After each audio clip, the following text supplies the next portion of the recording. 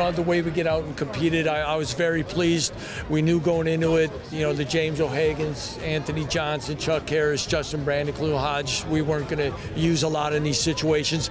Guys that have played a lot of snaps for us over the last few years, and we want to continue to work on building depth in some areas. I think we're able to accomplish that. I think what you're really going to see is a really good battle in the backfield at the running back position. I think we've shown flashes from every one of the guys this spring that makes us very encouraged, and it'll be heavy competition in August. It's a ton of talent at that position. Emmanuel Reed, I thought Kevin Marks had a good day, Jonathan Hawkins. They're all very talented backs. We have a young guy, Jared Patterson, all talented backs, and I think come season they're all going to be able to help us a lot.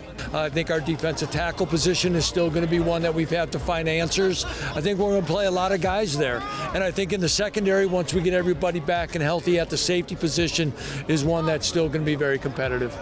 Yeah, it was really nice to come out. The older guys didn't play as much today, but it was nice to see a lot of younger players come out, make plays, and that's real exciting. That means that we're really growing as a team entirely.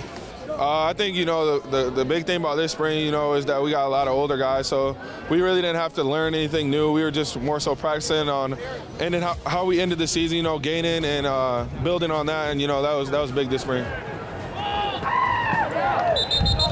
I feel like we got better as a whole, getting everybody involved better with the playbook and everything. We got guys feeling more comfortable, like all the younger guys, and then we're just getting it rolling.